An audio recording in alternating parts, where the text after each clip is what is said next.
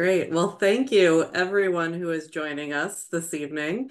And thank you, Sarah and LLNF, for hosting the webinar so that we can finally record this presentation that Sarah and I have given in a couple versions and in a couple places over the past couple of years. We were really excited to be able to give this tonight to a large audience and then be able to record it so it's available longer term. So this presentation is part of what we're calling the Nantucket Climate Change Summit Winter Edition. And some of you might have been around last fall. This fall, Sarah and I started Nantucket's first climate change summit in September, where we were working to bring our local community together so that we can learn about what's happening on island with climate change and have conversation around it. There's a lot of conversation around climate change, and we wanted to create a venue where we could help bring some of the things that we know and we're learning through our work and our research to the community, but also bring the community together to talk about what they're seeing and what they're doing on their own properties or encountering in their own world. So thank you for joining us as we're kind of continuing this learning journey together this winter by having a series of these presentations. And if you are on island, you can join us for some walks out on different properties around the island to learn a little bit more about climate change on Nantucket. And before we dive into what we're doing today, Sarah and I thought that we should introduce ourselves in case you haven't met us before. I'm Dr. Jen Karberg. I'm the Director of Research and Partnerships for the Nantucket Conservation Foundation. I've been living and working on the island for about 16 years now, I think. I'm a wetland ecologist, which means on an island like Nantucket, I've become a coastal ecologist, which also means that my work is very closely tied to climate change and impacts that we're seeing on the island and how we can help mitigate them. Sarah. Thanks, Jen. And hi, everyone. I'm Dr. Sarah Bois. I'm the Director of Research and Education here at the Linda Laurie Nature Foundation. As Jen said, we've been kind of doing versions of this work together and teaching a coastal ecology course for a couple of years now. And we thought this was a great way to kind of bring some of this information more to the public. And one of the things that I know both of our organizations are passionate about, and one of the things that we work on is about communicating with our community and thinking about how we can learn from each other and talk about climate change. And so hopefully, this tonight will share some new information. And then also with that recording, we'll be able to share it more broadly. So you are feel free once you get the recording too to pass it along. Absolutely. Great. I'm attempting to advance. We'll see if this works. Oh, I think it's because I was looking at the chat earlier. That's why. So tonight we're going to dive into a presentation on what does climate change mean for Nantucket right now. And we want to talk about this. It's really important because this presentation kind of roots us in all of our discussions around climate change, impacts that we're seeing on island, change, just broad change that we're seeing, ways that we're adapting on island. A lot of the headlines that we see talk about places that aren't necessarily here. So this presentation today is a really great way to get a common language around what climate change is and what we're actually seeing on the island, how things are changing, what's evolving. You'll see this lovely QR code down here in the corner. Feel free to scan that with your phone if you have it, or go to the website that's down there.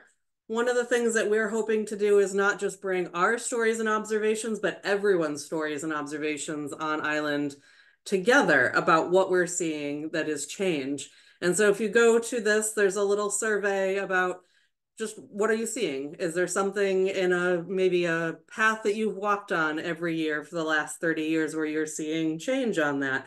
Is the time of when you're planting in your garden changing? Are you observing other changes around the island? And as we go through the presentation today, especially when we get to Sarah's parts about actual impacts on the island and changes in how things are behaving on island, timing of things, you'll see some of these examples of what we've seen, and it might spark some ideas for you as well. So this flow code will come back up at the end of the presentation.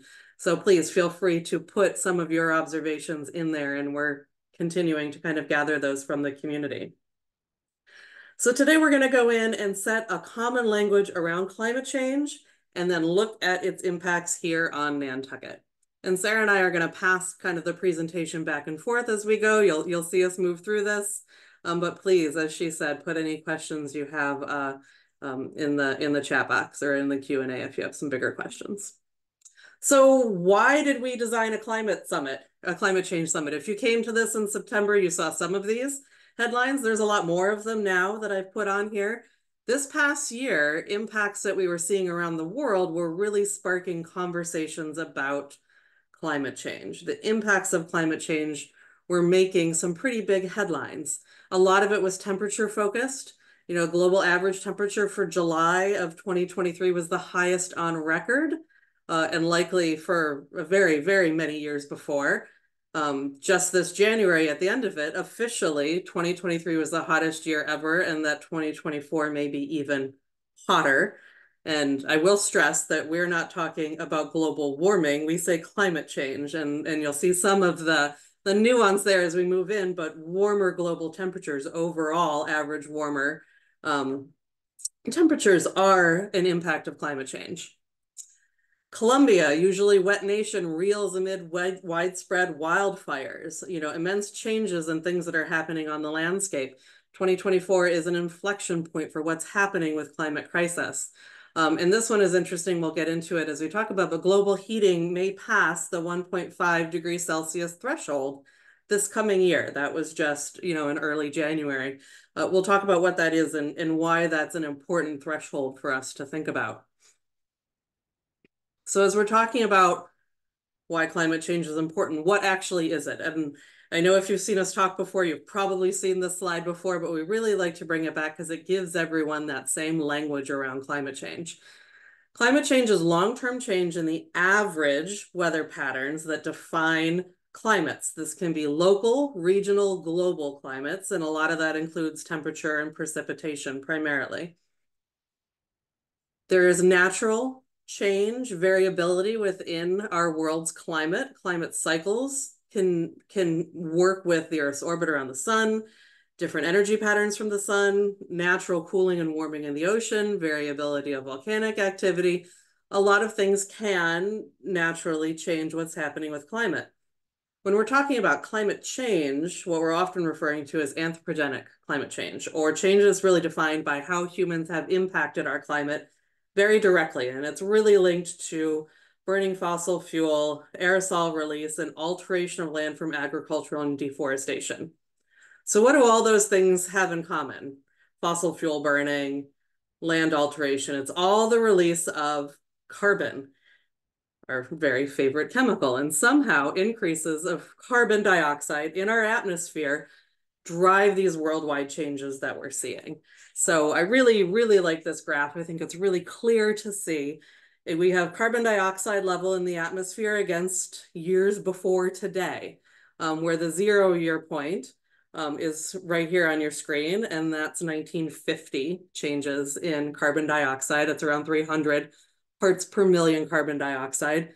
And you can see the thousands of years, the centuries of atmospheric carbon that we've been able to capture through ice cores, soil cores, other data that we've been collecting around the world. We can actually see those patterns, and we can see that while it has fluctuated over time, this amount of carbon dioxide, we haven't reached the levels that we are experiencing right now have never before been seen in what we can actually, in the recorded history that we can actually gather.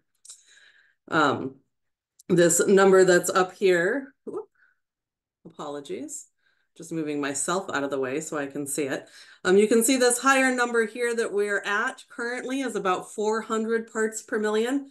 About 5 years ago, we said it would be really bad if we got to 400 parts per million.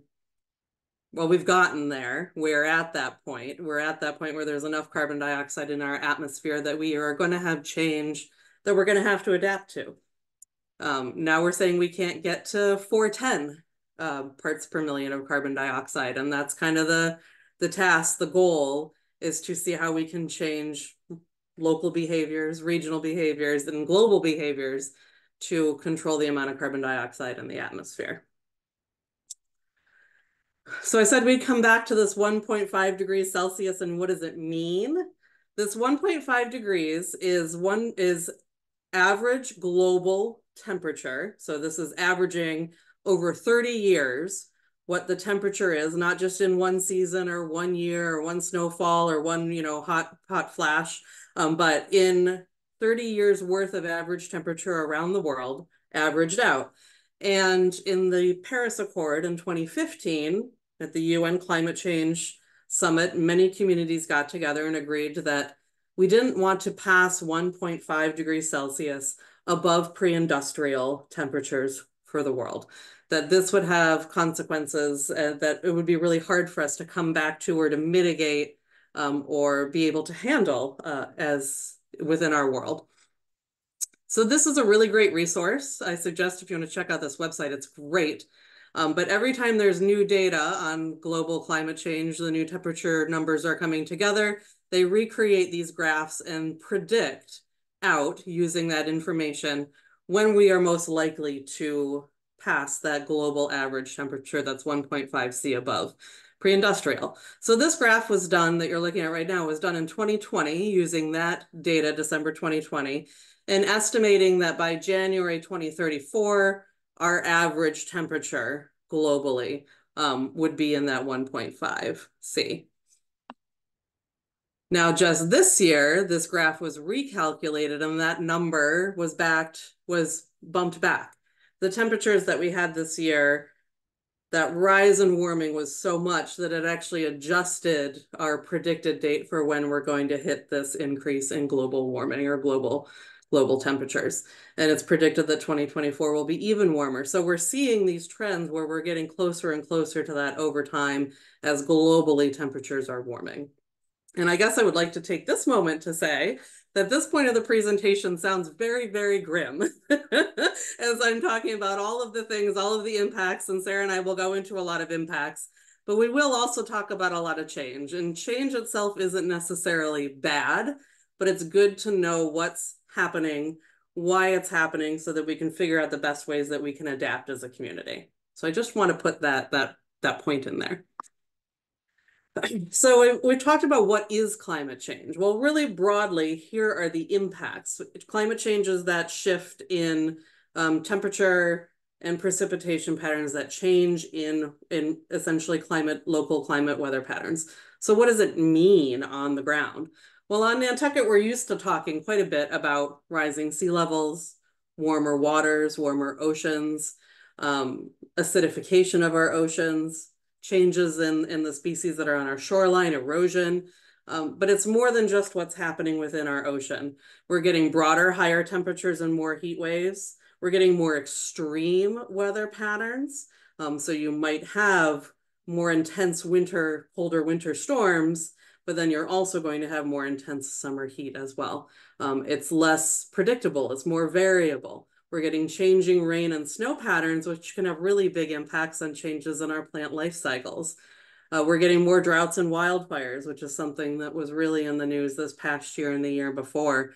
Less snow cover. This year actually is the least amount of ice that's covered the Great Lakes in the past 50 years or so.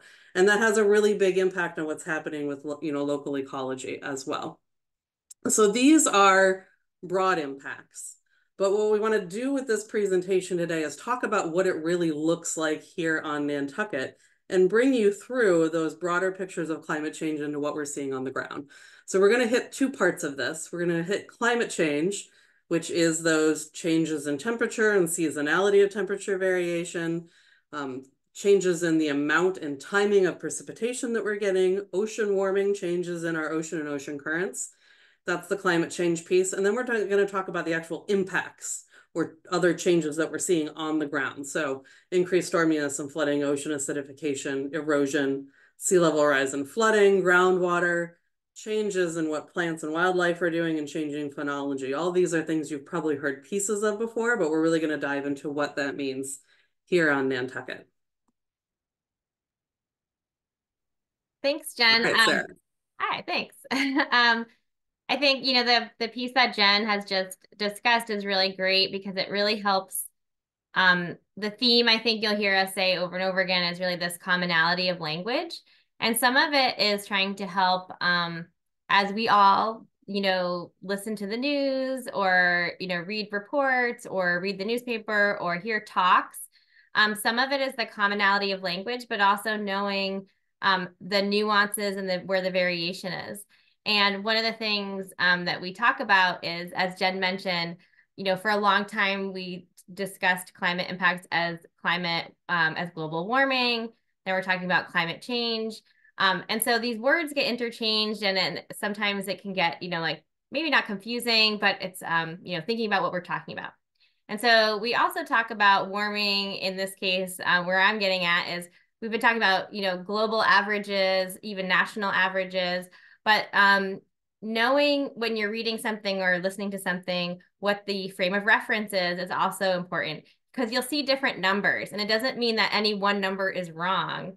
It's that, the global average versus a national average versus a state or regional average of something, they're all reading different pieces of the data.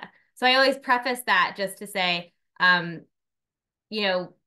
we know that there is overall the temperatures are rising, and that's Jen was just talking about that 1.5 degrees C, but we know that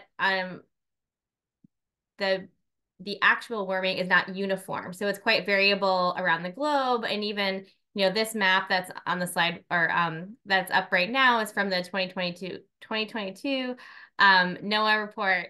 And we know that nationally, you can just see that where people live really changes their personal experience with warming. And so just looking at this, even without knowing what the exact numbers are, you can see that the dark red areas are where temperatures are much higher than the historic averages. And we know that in New England in particular, air temperatures have warmed by about 1.7 degrees Celsius since 1901. And so there's a lot of from an ecological standpoint, there's a lot of really interesting research that happens in these areas in New England because it's changing more dramatically than other parts of the country. But that's also important to, remember when not just the data, but as a community and nationally, what people are physically experiencing themselves might be different than what we're experiencing here in New England and along the coast. Next. Sorry, and similarly to temperature, precipitation has been more variable. And similarly with this map, in this case, the darker green areas are having higher precipitation than the historic averages, and the kind of tan colors are having less precipitation than historic averages. And, this is actually, precipitation is even more variable. And so in New England or in Massachusetts, this snippet of data is specific to Massachusetts, but we've had a 15% increase in precipitation between 1901 and 2022. And I think that really interesting thing about this change is we don't always feel that increase. So it's not an increase, let's say, across the whole year, the year-round cycle of precipitation. We're not just getting 15% more precipitation. Sometimes these precipitation events are becoming more episodic. And with that episodic events, we're getting more rain events and then longer periods of dry weather. And of course, any year's weather doesn't, mean, change the whole climate average. But I feel like relating what people experience to what we're seeing as the increases in precipitation, increases in temperature, or kind of help us think about how we relate to each other and communicate about climate change as well. Next, please. And in addition to precipitation and air temperatures, we're of course then seeing the effects on our oceans. And so our sea surface temperatures in our region are also warming at an alarming event, or more dramatically than other parts of the world. So in this kind of close-up picture, you can see the darker red are once again our warming, our higher sea surface temperature anomalies. This is the darkest red are more than 5 degrees Celsius. And this figure is a little bit old. It goes between 1985 and 2012, but the pattern has remained the same, where the Gulf of Maine and just off Cape Cod are actually quite higher in temperature than other parts of the country.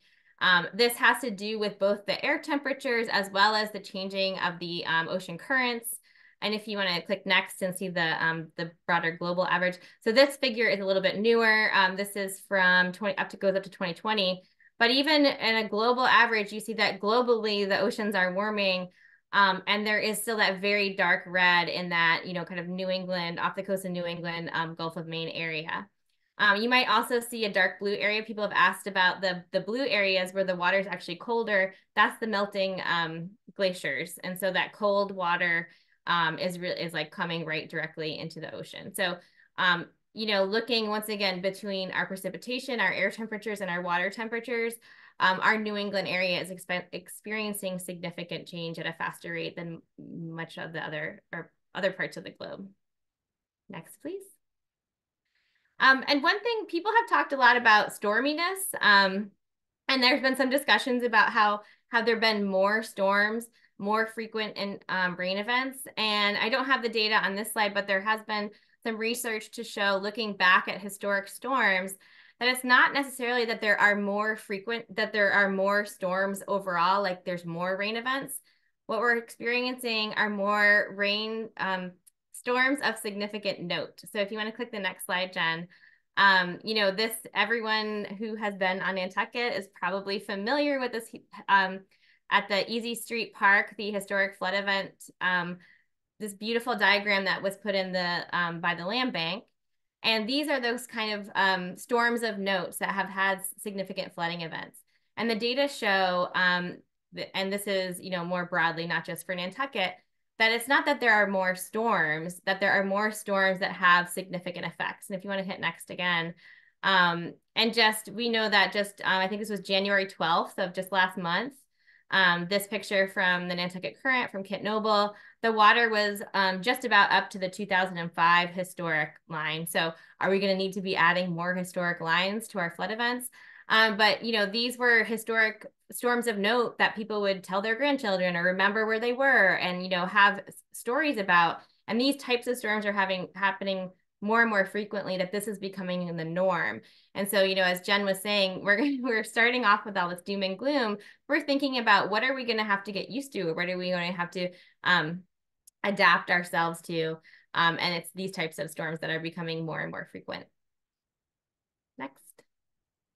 Then, Jen also mentioned in the impact piece is discussions about ocean acidification. And so this map, once again, these, you don't need to know exact numbers and what's being measured, but this is looking at ocean acidification, particularly in the Gulf of Maine. You can see Nantucket down towards the bottom left a little bit. A lot of these pictures are Gulf of Maine because the Gulf of Maine Research Institute has been doing a ton of work in this area. And also because it's seeing such dramatic change, a lot of research is going on in this area. And what we're showing is with once again, the red colors, red always means like bad, extreme. These red areas, which are a lot of them are estuaries where water is kind of the ocean is meeting with the land. This is where there's the highest acidity in these areas. And we're kind of really being watchful for ocean acidification in our region. If you want to click next. When we talk about ocean acidification, it's a series, basically we're looking at a series of chain reactions or chemical reactions. When there is more carbon dioxide in the atmosphere, it is absorbed by the ocean.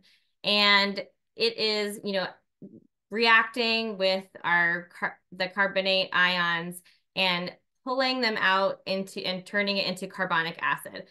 So, I'm kind of glossing over this, but basically it's creating the more carbon dioxide that's being absorbed, they're causing more acidification into the ocean. It's also taking those carbonate ions away from the, corals, mollusks, and other marine creatures that use those carbonate ions to make their shells and their exoskeletons and the coral structures.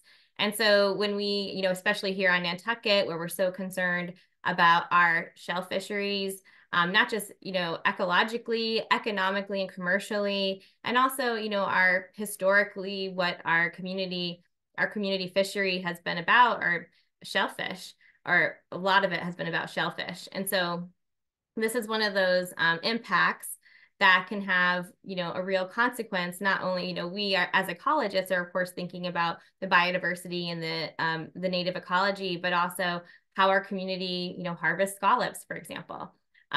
We don't have any concerning readings currently for Nantucket, but that's something that we are, and I say the big we are looking into. I know that Natural Resources Department has been collecting samples. But, and then this is, well, not just increased carbon dioxide, but then it's exacerbated by warming temperatures of the ocean as well. And so this is another impact that we're kind of looking into, and we can point to what's happening in the Gulf of Maine and say that that could definitely kind of be coming towards our region. Next, I think it's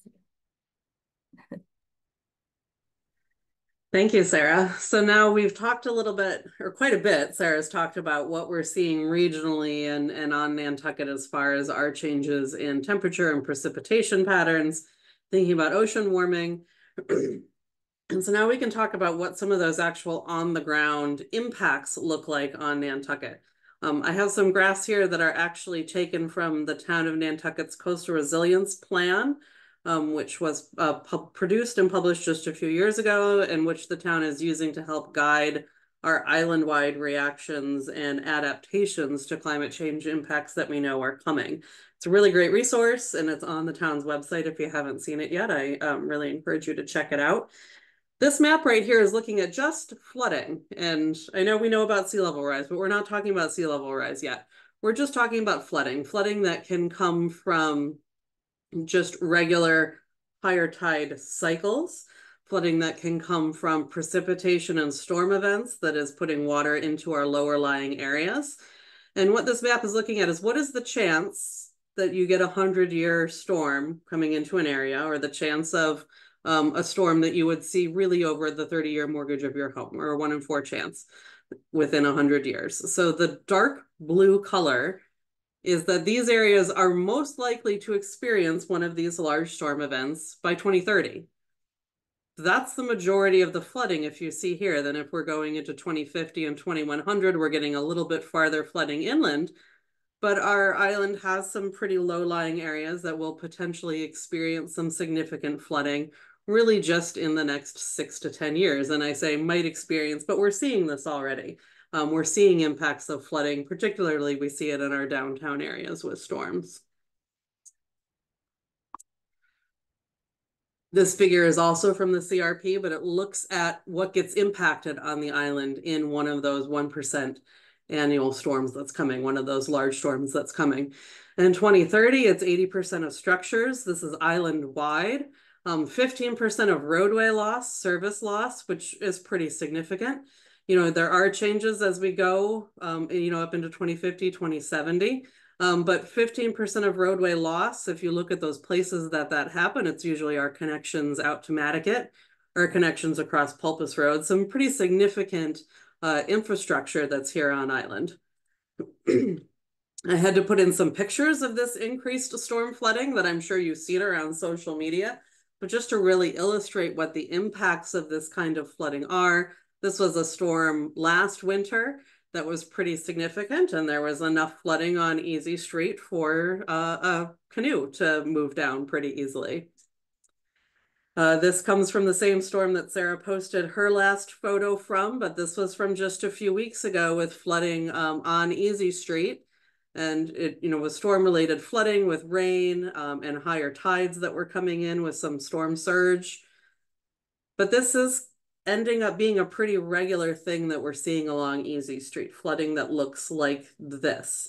I can think of a number of days, even just in the past 2 weeks, where I've gone down and seen things just starting to flood a little bit with a regular high tide that's coming in. So we're starting to see water moving into our low-lying areas on Nantucket. So that's flooding that's coming from storm surges, increased precipitation.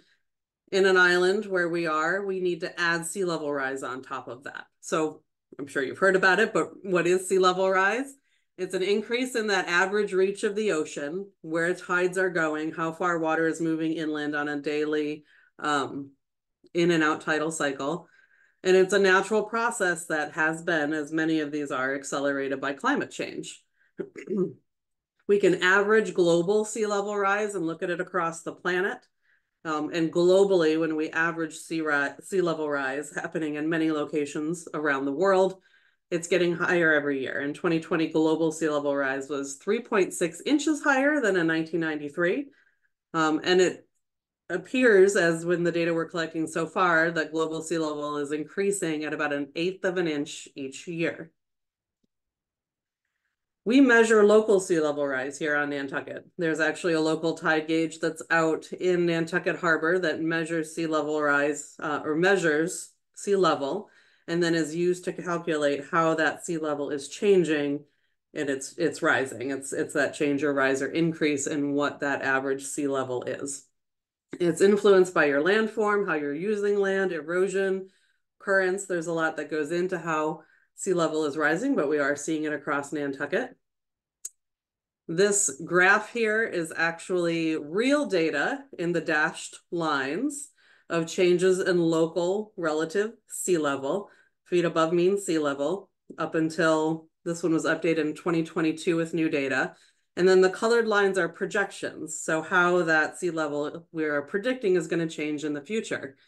And if you think back to the beginning where I was talking about that 1.5 C, that change in temperature, and how if we don't reach it, potentially we can change some of the impacts that we're seeing on island. That's what these different lines are. These different lines are what we call projections or scenarios based on how we as a world are mitigating our carbon outputs and how we're changing that global temperature.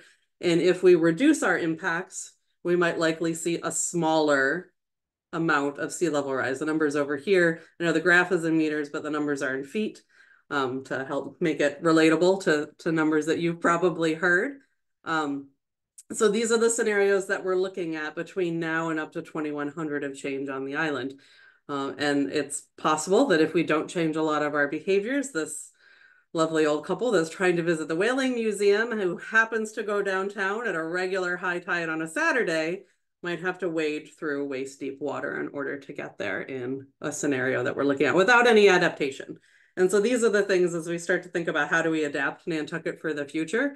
It's thinking about how do we respond to increased water coming in with higher tides and increased precipitation water from flooding. So this map is also, again, from the CRP, and we saw the one of just flooding from storms. This is the high tide flood risk, and there are a lot of the same places. There are a lot of those same low-lying areas where you're seeing those connections to the ocean and higher tides. One of the things I want to point out while you're looking at is that some of those areas that are expanding are actually not just right along a shoreline, but up some of our freshwater ponds or connected to Long Pond, which does have a connection to the ocean. These are areas where we're going to see, and we'll talk about this in a minute, but changes in our freshwater ponds and areas due to changes in sea level rise that's coming in. Here is again that same graph of what we expect impacts to look like across the island. I think this is a really powerful graph of the number of structures or the percentage of structures that will be impacted by sea level rise, by flooding from sea level rise in 2030 all the way up to 2100. Now the thing to think about is this is sea level rise, average everyday high tide events.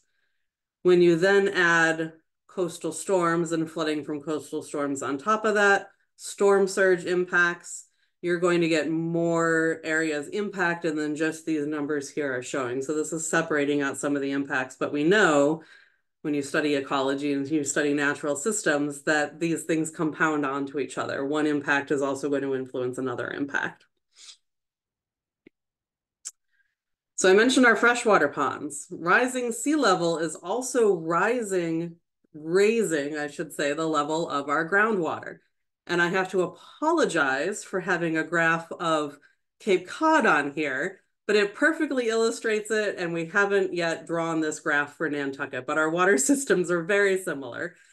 So you have our mainland here. You can imagine this is the island of Nantucket. We have our freshwater aquifer underneath.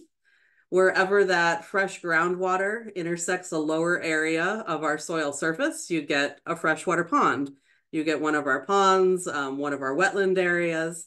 And underneath all of that fresh water is our other saline groundwater. And towards the edges of our beach, our coastal edges, is also our saline water. Salt water is denser than groundwater, so it sits underneath it. But as that saline water is rising, as those tides, say, along the shoreline are coming in a little bit higher, they're squeezing and pushing up that groundwater as well. So what does it mean when it pushes it up? It means that your areas of soil don't have to be as low to be wet anymore. So this area of this lake comes up and expands upward and outward as you're getting that groundwater being pushed up a little bit higher. So the water table is just how far down that fresh water is below your soil surface. And as that water table rises up, as it's higher than the soil surface, that's where you get ponds, wetlands, lakes. So what does that mean when it's rising? Over the next 30 to 50 years, we're expected to see a 2-foot rise in groundwater. And the impact of groundwater rising is predicted to be 3 times farther inland than rising seas. So if we look to this area of downtown that's on our map around Brant Point, where we're seeing the flooding all of the time, we have an area that will flood because of sea level rise. But then 3 times further inland than that, we can expect to see changes in what's happening with our groundwater. The colors here that you can see, I know the graph is a little bit small to read, but your darkest colors, your red to your dark orange, are all places where groundwater right now is between 0 feet below soil surface. That's our ponds. So, you know, you're a wetland or you're a pond. To the orange, the darker orange being it's less than 2 feet below the soil surface. And if in the next 30 years, groundwater is expected to rise 2 feet, we can expect those areas that are currently ponds, wetlands, lakes to expand. We will actually end up having more wet areas around our island because groundwater is coming up higher. It's making that soil wetter, shallower to the surface than we've seen before. And we're seeing it in places already. I love this example here. I've been out to this site many times, and some of you probably have as well. This is along Easton Street. This is the circle just before you walk out to Brant Point. And in this first picture, the larger picture, we're standing looking across the circle down towards Easton Street. And if you go out and stand there today, you will notice that there's a slight slope to the land. As you get closer to Easton Street, you're going just a little bit downhill. When you go over to that other end, when you go over towards Easton Street, and I have that area circled in yellow here, this whole area has been a mown grass park for a long time, but this southwestern corner actually has freshwater plants growing in it. Not saltwater plants, but freshwater plants. They're wetland plants, and they're plants that love to have their feet in fresh water all of the time. This means that we're not just getting occasional storms that are collecting water here and it's draining out.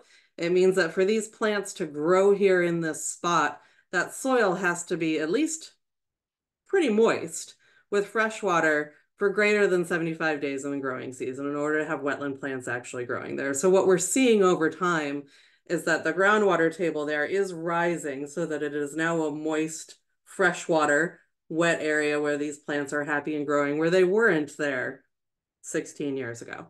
So we're seeing a change in vegetation in this spot particularly, and there's other places around the island that this is happening as well. Sea level rise is also going to change the rate of erosion. And we apologize for this being an older figure, but it just perfectly shows what we're looking at around the island.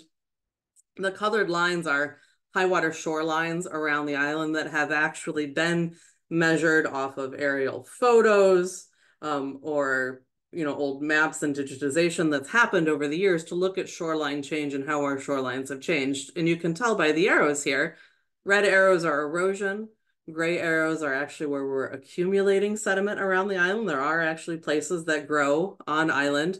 And the size of the arrow is the intensity of it. So the bigger the area, the more erosion. The bigger the gray area, the more accumulation of sediment. As we get sea level rise coming in and we get bigger storms like we saw a couple weeks ago, we're going to see this rate, how quickly this erosion is happening on island, happening faster. So it's going to impact that erosion change. This is a map that you can actually see on the town GIS website if you want to, but it's a coastal erosion hazard map that FEMA put together for Nantucket a couple of years ago now. And it looks at what we can expect for erosion while taking into account sea level rise. So the colors that you see here, there's yellow, there's kind of a red, and then there's a purple after it. And for a lot of areas on the island and the areas we expect, we're getting some significant, but not, I shouldn't say not horrible erosion, because in some places and for some people it is, but we're getting erosion within this yellow line. These are the how far it's predicted that combining sea level rise and rates of erosion we have right now, how much impact we'll see on that shoreline. What gets really interesting is when you're combining sea level rise that's at some of its highest levels, things we could expect to see in 2100, how much erosion we could expect to see on the South Shore, how that'll end up impacting some of our ponds down here and access in Nantucket. And what the impacts can look like when we're just looking at erosion. It's interesting to see these numbers when we think about the number of structures that can be impacted by coastal erosion by 2030. You know, everyone that's on this call that has a connection to Nantucket knows how much has been impacted by erosion just over the past few years. And that it's just coming to 1% might speak to the number of structures that we have on our shorelines, but impacts as well to roadway loss and protected ocean. But as we're moving into those areas where sea level rise and erosion are combining as we reach 2100, we're getting some pretty significant impacts along our shoreline. And this year we have already seen some pretty significant winter erosion. And I have what used to be the front parking lot at Cisco Beach here on this side. And on the other side is what used to be even just a road around Nantucket Beach access that's no longer accessible safely any longer. We had some significant erosion in the past few weeks that is changing the structure of our South Shore and is one of those climate change impacts that we're dealing with on island. And I think, oh, this is the last one I'm doing. One of the other impacts that we're seeing, and I know we're throwing a lot of information at you. I should just pause and say there's a lot of information that we're sharing through this, but we're recording it. So you can go back, dig more into some of this data that we're giving you. And if you have questions that come up later, our contact information's in the presentation. You can always reach out to Sarah and I and ask questions, or, you know, really anyone at many of our conservation organizations. We're all working on different parts of these issues. One of the things that we've dealt with or been working on a lot in the past couple of years and get a lot of questions on, because it's something that is new and we're really figuring out how this is connected to climate change and how we can predict what's happening, are harmful algae blooms. These happen in our freshwater ponds. So it's not necessarily a coastal thing. There's many communities that are dealing with this. That's just such a yummy yellow-green color there. Cyanobacteria are blue-green algae. They're microorganisms that exist within our freshwater ponds. Natural organism, something that is supposed to be there. But sometimes when we get these blooms where they have really large reproductive cycles and we get a lot of blue-green algae, as they're living their cyanobacteria life, they start to can produce toxins that are harmful. One of the issues we run into is that you actually need to do lab tests to know whether a cyanobacteria is producing a harmful toxin or not a harmful toxin. So if you have followed some of our postings for seeing algae blooms around the island over the past couple of years, we post signs to warn people to be careful whether we know for sure it's toxic or not toxic. We post the blooms that we're seeing, and they're toxic to people. They're particularly toxic to dogs and pets. And so we have a big encouragement that if you see anything like this, or you see a sign that I'll show you in a minute, to not let your animals get into those ponds. We've been seeing an increase in these algae blooms over the past number of years. And we believe through studies that other researchers are doing that it really is tied to climate change. It's tied to increases in temperature. So if you think about the past couple summers we've had on Nantucket, they're hot and they're dry.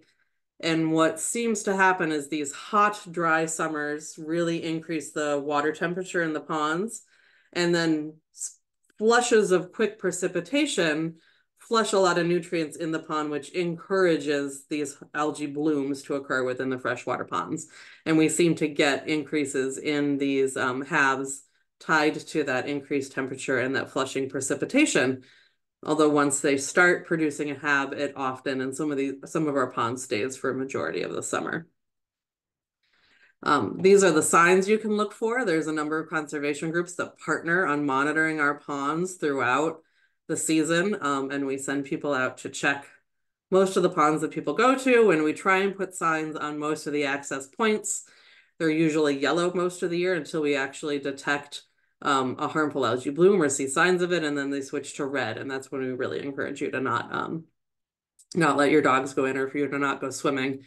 They all have QR codes so that if you're walking and see a sign and see something that looks like a harmful algae bloom, you can actually report that to the town, and all that data is collated so we can keep track of what's happening with these algae blooms over time, and correlate them back to water temperature and our studies of climate change. All right, Sarah, it is your turn to take over some of the depressing topics, although you have some really fun ones that come up. There's some fun examples, I think. Thanks, Jen. I know it's always hard to, it's really good and important information to pass along, but then sometimes you start to feel like we're the gloom and doom crew that we just tell everyone what's happening. But as Jen started at the very beginning saying like that it is change and we're trying to learn about the change, communicate about the change and figure out how we can adapt. And I'm going to talk about some of the ways that we're already seeing aspects of climate change, how our flora and fauna are being impacted and changing, and just kind of what it is, and how our different conservation groups are responding in different ways. And then, kind of the things that we're thinking about for the future. So with this figure, this one, once again, it's a little bit old, but I love these figures because it really speaks to what's happening with our climate. So if you look at the image on the right that has Massachusetts, so the different colors are the different, once again, scenarios. So if we look at red is if we kind of keep using our higher emission standards and we're not kind of mitigating for the effects of increased carbon dioxide as much, then over time, our climate is going to become closer and closer to a climate of, what state is that? Oh, shoot. South Carolina. South Carolina, thank you. I was going to say I knew like if I just guess, I'm going to say it wrong. So we're becoming more and more like the Carolinas that we know of now, the Carolina of now. The South Carolina of now is what we're kind of moving towards. And as we think about our changing climate, all those things we talked about with changing sea surface temperatures, air temperatures, precipitation events, we look at, okay, what are the impacts that where our flora and fauna are going to see? So some of the questions that I have on the left are questions that that researchers are asking, that people ask, that people are investigating in different ways. So first of all, with different species, whether it's plants or animals, are their ranges shifting? We're going to, have some examples of that in a minute. So are they moving to either go to a cooler climate? Are they moving up? Sometimes, on Nantucket, species don't really have the option to move up, but in mountainous regions, sometimes species can move northward or they can move up. In our example, if we're talking about marine species, they might be not only moving northward, they might be moving deeper, and in deeper is often more to the east in some cases. And as species move out of our region, maybe new introductions are coming into our region. Are there novel ecosystems, so new combinations of temperature and precipitation and habitat that we haven't seen before? And what are the seasonal changes? What are, how are our phenologies changing, the timing of events? And how will our ecosystems respond? Is it going to be very individualistic, right? Species by species, or will the communities as a whole respond and move in different ways? And so these are all the kinds of things that we in different conservation groups, as land managers, as researchers, and as people living here, we think about all these things. Next, please. So I have a few examples of different climate change indicators and kind of want to relate that to Nantucket. This is a figure that's looking at bird wintering ranges. So for the overall figure, it takes a number of different, or 305 different bird species from North America, and had a significant amount of data from between 1966 and 2013. And it looked at the distance moved north. So basically, as we're going from 1965 to 2015, we're looking at that number going up, that line going up is showing that these birds, these 305 birds that were studied, were moving northward, or their range was going further and further north. And basically, these data are showing that the bird ranges are expanding northward. And this is linked to climate change and changing temperatures. We see this. I have the turkey vulture picture here. Many of you know, if you know me, that turkey vultures are one of my favorite species. Even though I'm a plant ecologist, I just love turkey vultures. But when I was first here in Nantucket in the late 90s, early 2000s, turkey vultures were not seen very regularly. And in fact, I remember being on a bird walk and someone was saying, oh, there's some turkey vultures, let's go see them. They were like exciting to see. And that's just, an anecdotal observation that reflects, like, is a story that, kind of is confirmed by the data that we're seeing. Because it wasn't, a few decades later that turkey vultures not only became more and more common and then resident birds, now they're breeding birds here on Nantucket and very common and part of our ecosystem. It is something that not only the birds themselves have adapted to by expanding their range northward, but we have also just become accustomed to having the turkey vultures present on the landscape. Next, please.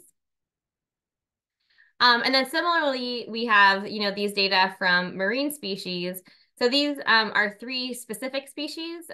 So I'm more familiar with the American lobster and the black sea bass, so I'll focus on those.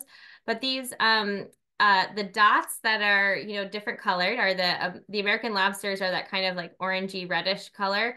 And the green are the black sea bass. And each dot represents a centers of biomass. So basically, I like the most fish were found in those areas. And as you go from the lighter color to the darker color, in this sense, it's moving through time. And so basically what this figure is showing is that all of these different species have been moving northward since 1973. And, I think these types of data are available for these species because they're commercially harvested species. And so I know from, talking to fishermen, my husband is a fisherman, that the black sea bass has been a newer addition to our fishery here on Nantucket. So in the past, there weren't very many black sea bass. They're bottom dwellers. So if you know where black sea bass hide in crevices, they're really similar habitat to where lobsters are. So where lobsters here around Nantucket used to be found in the jetties and kind of in those bottom areas and kind of in not caves, but in crevices, as the lobsters move northward, the black sea bass have come in. It's not a specific exchange, but both species are moving northward. And so that's changing the fishery and changing the ecology. Next, please. And another big climate change indicator that we note here on Nantucket are more and new invasive species. And so I'm going to go through a couple of these examples. So as our climate changes, our climate might become more favorable to new species. So species that might not have been able to live here or to, inhabit here year round or establish as a plant because our winters may have been just harsh enough. Now that we have milder and milder winters and our overall temperatures are warming, that Nantucket might be now more hospitable to some species. There's also I like the term sleeper species. So these species that have been here on the landscape for quite some time that maybe weren't quite as aggressive or expansive, and that now with a warmer temperatures, a much longer growing season, now are able to expand that much further. So the example in this photo is the Scotch broom plant. So Scotch brooms were first planted here in the late 1800s, and only in the last, I'd say, 40 or 50 years have they really expanded in their not only their growth, but their reproduction. So they didn't really used to be able to reproduce very well here because of the harsher winters. And now with our very mild winters and evergreen nature, Scotch broom has kind of taken off along different bike paths and natural areas. And there's many examples of these types of species throughout the country. We have new species like the spotted lanternfly on the bottom. I want everyone to kind of look at that very charismatic red with black and white spots insect. This is a pest species that has been found for the first time this summer here on Nantucket through transport of, landscape materials usually. But these types of species, while they have not, caused a huge problem yet on Nantucket, species that are transported around and are now able to survive here. We have European green crabs coming in our marine systems that are quite competitive. And if you're interested in learning more about green crabs, both the Nantucket Conservation Foundation and the Nantucket Land and Water Council have been doing a lot of work with green crabs to help kind of understand how they affect the ecosystem, but also try to help mitigate for their impacts. The lionfish and the, what's the other bug? I'm just forgetting his name. Asian longhorn beetle aren't yet here, but those are things that we're kind of on the watch for because they are kind of expanding into our areas. And the last thing I want to mention in terms of invasive species is a case many of you probably know is with the southern pine beetle. If you want to click the next slide, we have a specific slide about southern pine beetle. So this map on the left I have used in presentations before. This was well before Nantucket had an infestation of southern pine beetle. So like the infographic of the southern pine beetle actually covers the island. But it's really interesting to see how in such a short time, the southern pine beetle has gone from like New Jersey and Long Island, expanded into Rhode Island and the Cape, where southern pine beetle has been trapped. So as its name states, southern pine beetle is native to North America, but it has a kind of typical insect of the southern Atlantic states, and has really just been expanding northward with climate change and wreaking havoc on our pitch pine forests. And so we've known for the big we of Nantucket conservation people have known for a long time that this was kind of, they were detected on Nantucket, but there hadn't been an infestation. We were learning from conservation professionals in Long Island. And this summer, the Nantucket Conservation Foundation had the infestation. And you can see that photo that is on the lower right is where those number of dead trees were discovered in July, late July. And so if you want to hit next, this is the sad picture. So this is more recently, it's not a sad picture. It's a response picture to help prevent the infestation from expanding to other pitch pine forest habitat. So this was a kind of a rapid response that the Conservation Foundation was able to do, remove all the diseased trees and some surrounding trees to prevent further infestation. You can find so much more about this at the Conservation Foundation website, and there's been lots of discussions recently. But I also wanted to specifically emphasize this as a drastic habitat alteration and change due to an insect that has come here because of climate change. So these are, not impacts that we're on the lookout for, or we're like thinking of ways that climate change might be impacting Nantucket.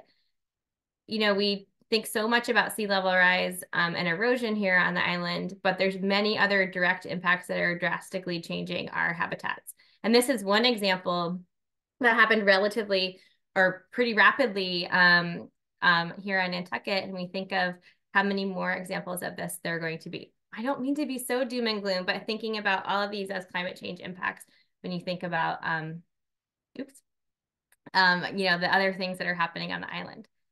Next. And Please.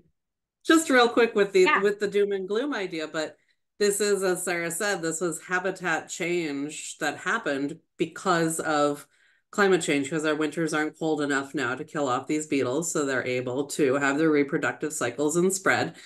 But now it's adaptation. Now we need to look at this picture before you as an opportunity to learn about how we can help our ecosystems adapt to change like this. How can we do restoration? And then how can we do some of the work like what the land bank is doing to actually make our forests a little bit healthier on island? Because we haven't done a lot of forest management on island. So now we're adapting some of our management tools because we've seen this climate change impact. Thanks, Jen. And I think that's a really important thing to remember is any type of restoration work or, response work like this, where, it doesn't look like aesthetically great right now because a number of trees were taken down. But this looks great to me because it's like, we're removing that potential hazard of spreading the additional beetle outbreaks. But also this has an opportunity for restoration, and restoration might not be right back to a pitch pine forest. In this case, it might be something else. I'm not going to speak for the Conservation Foundation, but it's kind of thinking as you go about the island and you go on walks and some of the different conservation areas are undergoing active management. Think about sometimes it's a response to something that's happened, but sometimes it's preparing for resiliency. There's like a lot of, as Jen said, with the land bank and ultimately the Conservation Foundation as well, doing forest thinning. There's a lot of different management and mitigation strategies that are getting prepared for this change or to help our communities be more resilient. Next, please.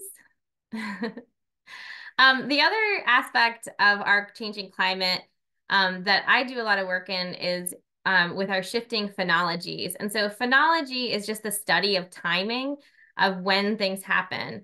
And what we're seeing is it's not just that our temperatures are warming, they are, expanding the seasons in many ways. So this is a map that's produced by the National Phenology Network, which collects phenological data on lots and lots of different species, flora and fauna, throughout the country. And they have been for many years. So they have a long-term average for, let's say, leaf out, and which is this map is spring leaf out, which is basically like when is spring arriving to an area. This map is from 2022 and just shows the leaf index anomaly. So just like a lot of our other maps, the red are when things are happening, in this case, a lot earlier, which means like warming springtime temperatures have happened up to 20 days earlier in this particular year. And the bluer temperatures means that things have happened later than the typical, 20-year average. And this is just 1 year, but I want to snapshot this because it shows that also it's not uniform across our country, right? So we know that in this particular year, parts of the mid-Atlantic and South Coast had, kind of later than normal springs, and we know in New England and Nantucket specifically, and in Southern Maine, we had a much earlier spring. And we're collecting a lot of those data here on Nantucket, if you want to hit next. At the Linda Loring Nature Foundation, some of our bigger research projects are about looking at indicators of climate change with phenology. So we have we've been looking at a lot of our native shrubs, looking at flowering and fruiting and when things leaf out. We're also looking at hatch of caterpillars. In some cases, people collect data on caterpillar or on insect pests to understand when, a pest might be arriving. But what we're seeing generally, and this is not just our research, but more broadly, is because the springtime temperatures are happening earlier and earlier, things are leafing out earlier. And that has different consequences for different species, and it's very species specific. The other thing that we see is that growing seasons are longer. So it's not just that something happens early, that also fall comes quite late. So it's really interesting both how our native species are responding to that and our invasive species are responding to that. And that can have big effects on how we manage our habitats. And I'll just mention really briefly, because I have the tree swallows on here. We also are monitoring our tree swallow nest boxes and looking at, our major goals of management are about supporting these migratory bird species and their breeding habitats. What we're finding is one of the reasons that they're in decline is because they're changing phenologies, they're changing their timing. And when they're, if they're nesting earlier and earlier, then their their eggs may be subject to kind of colder temperatures. And so that's not just work that we're doing, we're monitoring as part of a bigger whole, but it's really interesting to look at how the different species are responding to these shifting temperatures. Next, please.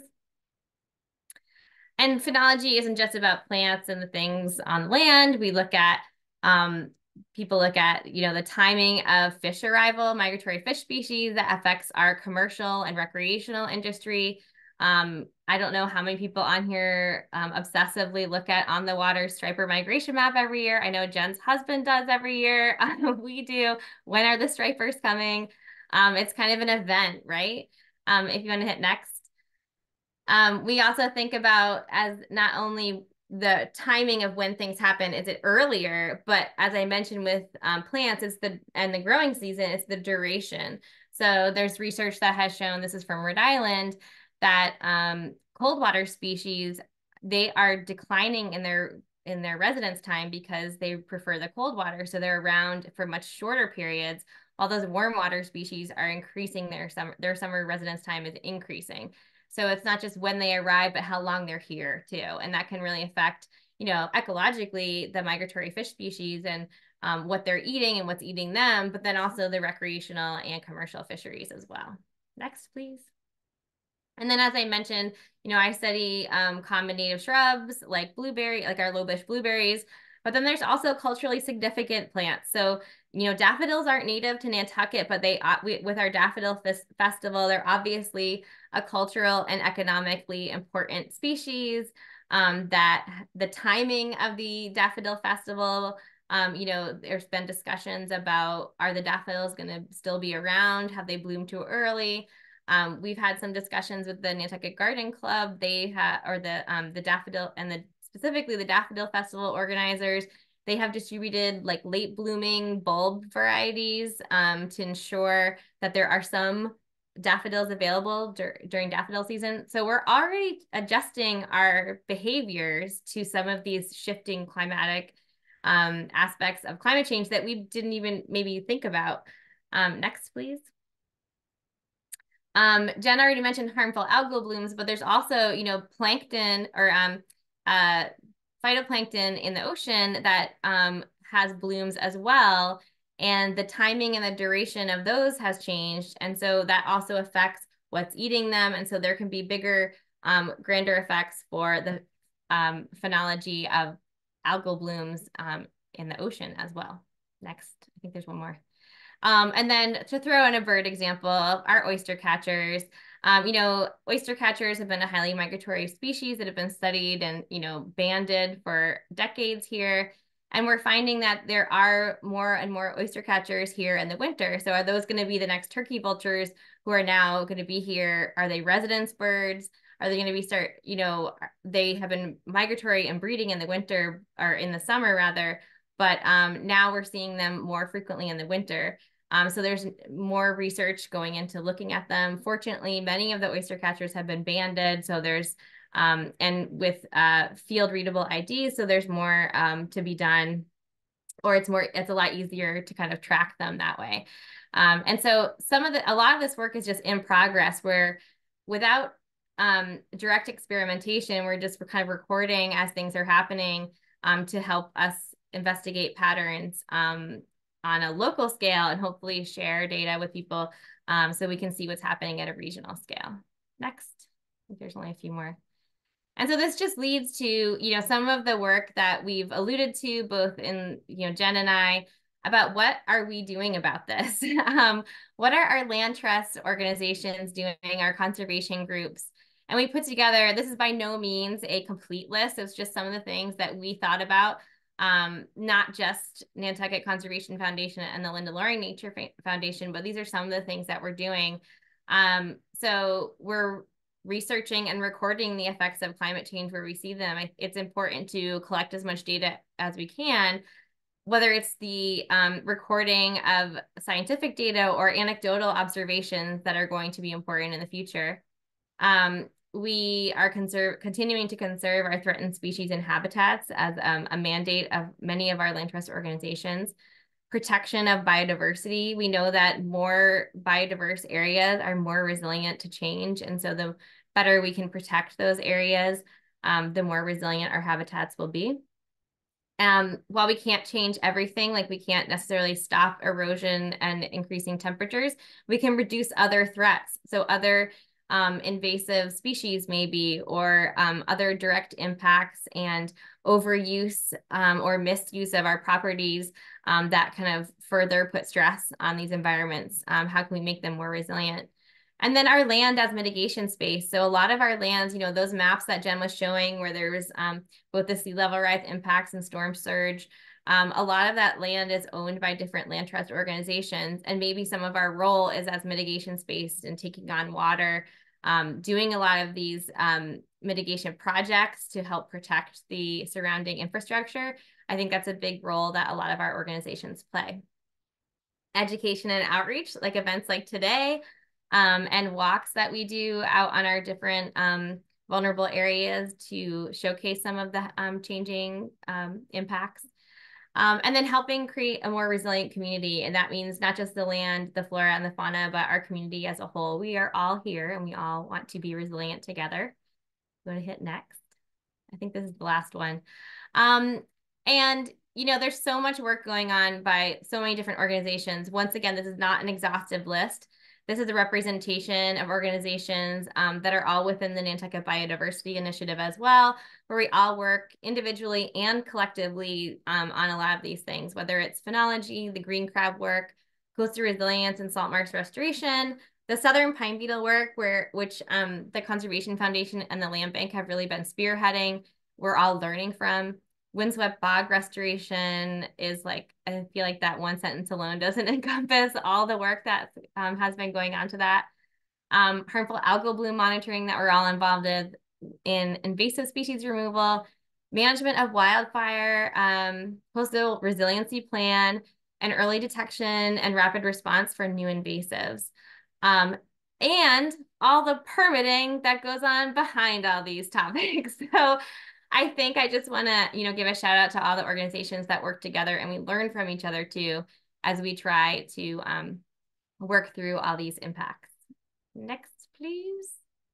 I think there's like one last one. Yeah. So we want to thank everyone who is here today. If you didn't join us in the very beginning, I just want to reiterate, if you're interested in sharing some of the impacts that you've seen or observations you've had about climate change around the island, you can click on that QR code and that will take you to the Climate Change Summit website, which has a questionnaire, which, you know, just is a few questions just as an opportunity for you to kind of plug something in about what you're seeing around the island. I will say that when we shared this information at the Climate Change Summit in September, we had lots of great information and kind of historic observations about when people were younger and how it's different now. Those were such valuable stories. We also had a report of a spotted lanternfly, which was really interesting. And so I really wish I could have followed up with that person, but they didn't actually put any contact info. So if you have, you don't have to put your contact info, but we'd always love to hear from you about your impact. So I think we have some time for some questions if people have questions or yeah, so if you have questions for us that we can answer right now, you can either put them in the Q&A or you can put them in the chat. If you want to write down or copy our contact information on here, if you think of anything later, excuse me. And I know that we are recording this, as we have said before, and we'll be sharing the recording with everyone. So if you want to watch it later, come up with additional questions, you of course can email us. I know that was a lot. While you guys are thinking about questions you might have, I want to say that the other part of this week's Climate Change Summit Winter Edition event is that Sarah and I are leading a walk this Friday out along Folgers Marsh at the UMass Boston Field Station, and there is still room in it. I think that registration is closed on the link, but if you want to join us, please either email myself or Sarah to ask, and we'll be able to add you to the list and make sure you have the timing and directions down. And I will say, just for that walk, the weather looks pretty decent for Friday. So and now that I said that, I'm gonna jinx us, but So I'm just gonna look through the chat really quick. Thank you. People are saying nice things. We do have the chat, the question and the question and answer in the Q&A, Sarah, about whether the presentation will be distributed or available. And I know we said it at the beginning, but we are recording this and it will be emailed out to everyone who registered and is here. And then we'll also have it available on both of our organizations' YouTubes and on our website. So it will get out, and we hope that you share it to anyone that you think might be interested. Thank you, Jen. There was one question about the interest in, sometimes our slides had Celsius and so there's a few times it was Fahrenheit. And of course, with our American audience, we're much more used to Fahrenheit. I think if you do watch the recording, they do go back and forth. It's because, we're kind of beholden to the research that's available to us to use. One thing I can say is that, we talked in the beginning about that 1.5 degrees Celsius being the, we don't want to go to reach that.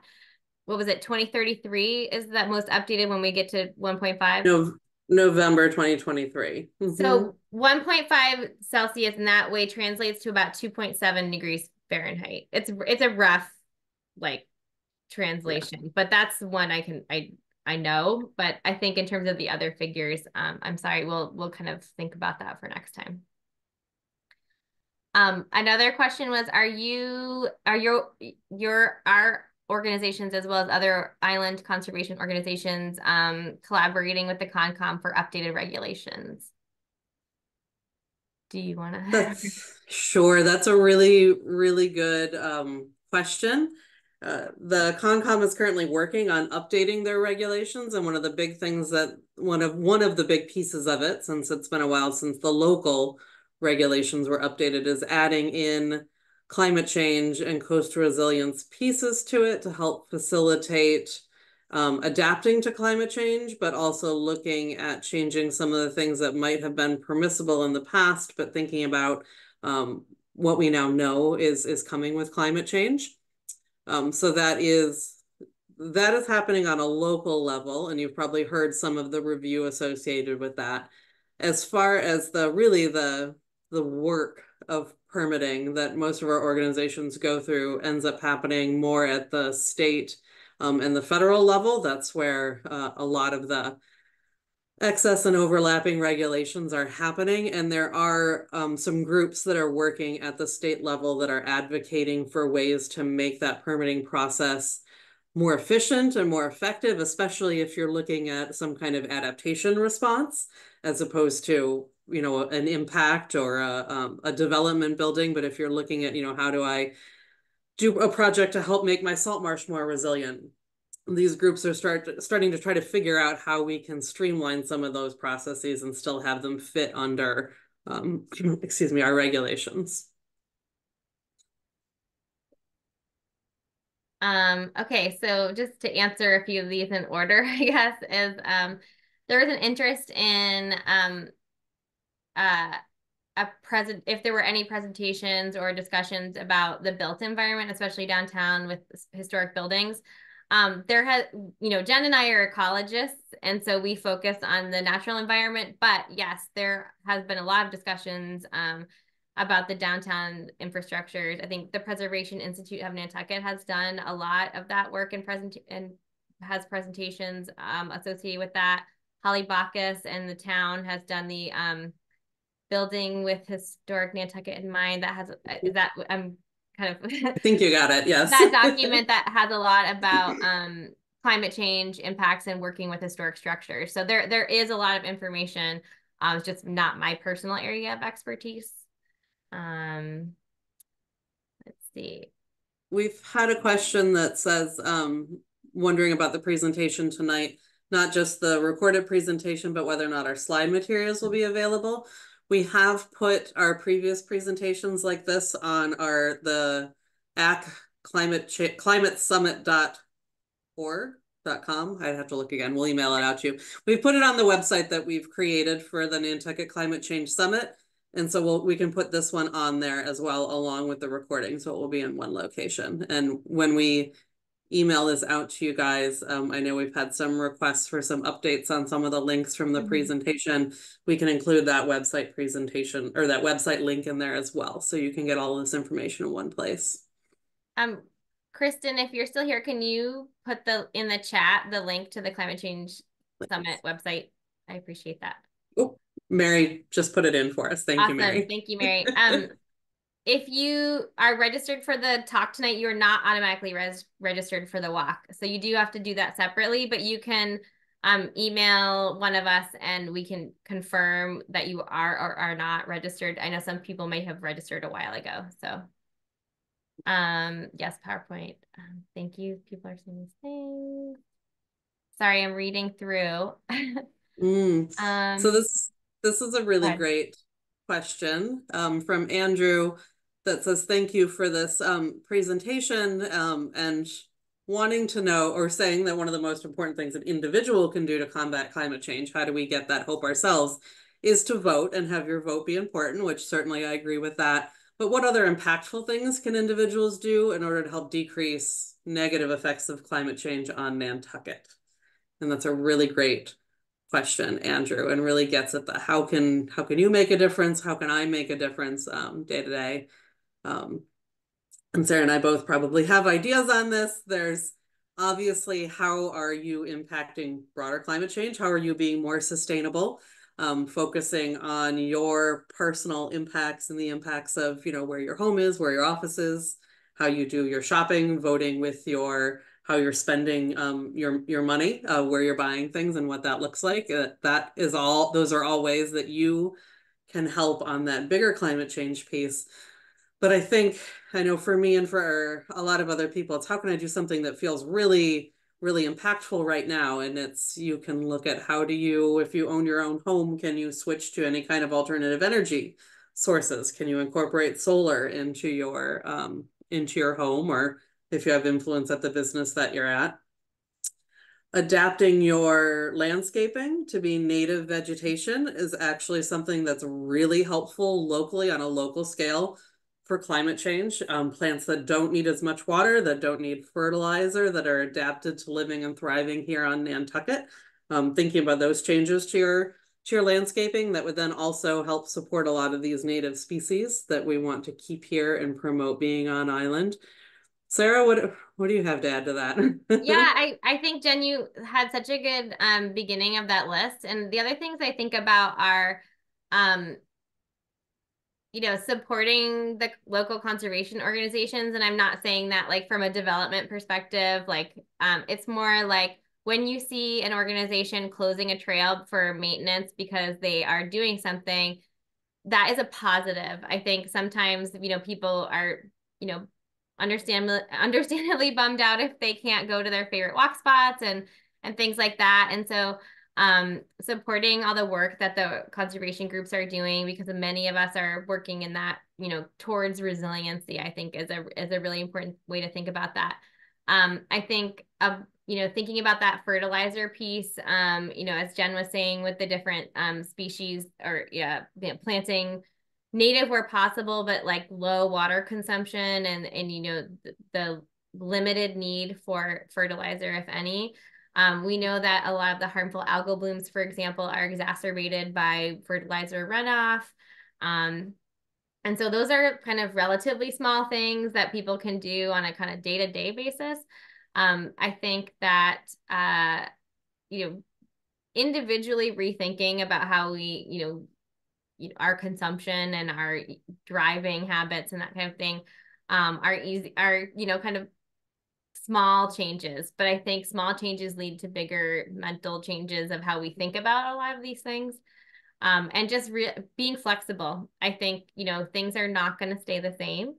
We are, no matter what kind of projects we have and, all these innovative designs for dealing with water and working towards climate change, it's still not going to be like the same as it was 20, 30, 40 years ago. And I think all of us have an opportunity to weigh in different ways on what that solutions that we choose as a community are and the direction of our community goes. But I think being flexible is another important thing locally. Mm-hmm. And kind of connected to this discussion, there's a question in the Q&A about how can we get involved and help? Are there volunteer opportunities and internships? And that's kind of a two-parter, but connected to that, how do you get involved? And I really think part of it is coming to things like this and learning what's going on around your island and making sure that you're educated in what is in the language of what is happening. So you can also communicate to your friends and your neighbors about what you're learning in a positive way. The island does have a coastal resilience advisory committee that meets publicly that's talking about how Nantucket is adapting. Those are great meetings to go to if there's something, especially if there's something that you want to bring up or you want to know what's happening, but also encourage that committee and the town, the public, your public representatives to focus on particular issues. I think that's a great way to get involved. Each of our conservation groups have volunteer opportunities and internships. They're all a little bit different. But if those are things that you're interested in being connected to, and again, there's other nonprofits on island that are dealing with, say, our historic buildings that how do we adapting those to climate change? There's lots of places that you can go to help see how you can contribute your time to answering some of these questions. We do have to wrap up, but I want to just also mention that Campbell says Matt just had the first crocus up in his yard, and it's February, you guys. I can't handle a crocus right now. Okay, I will say that is an important piece of data and phenological observation. Please take a picture and either put it on iNaturalist or you can send it to me and I will do that. But that's a discussion for another day, but it is an important piece of data. Very important. The last thing, Jacob asked a really great question about, is there a figure somewhere that combines all those things that we talked about? Like the maps that we showed of erosion, groundwater rise, sea level rise, storm surge impacts. That would be great. And yeah, in theory, you could just like overlay them all together and have those areas of impact. And that is one way. But what we don't have is we needed a specific analysis of how those things interact with each other. And at a small scale, I think that's more possible, but it hasn't been done for the island yet. That's a not yet complicating factor. Okay, so before we do sign off, I do want to mention not just the walk this Friday, but next March we have the round 2 of our Climate Change Summit Winter Edition. I can't remember the exact date off the top of my head, but you'll see a whole bunch of things about our March date. It's in our calendars on our both of our websites for our organizations. It is not going to be just a repeat of this. We're going to talk about coastal ecology and how our different habitats form and kind of lead a little bit into the green infrastructure that can, benefit our habitats. Is that about right, Jen? That sounds great. Yeah, it'll be mid-March, so we'll get us a few weeks into March before we come back here again. But thank you all so much for showing up on your Wednesday evening and spending your time with us and for participating in the chat and questions as well. We really appreciate your involvement in this. Thanks so much.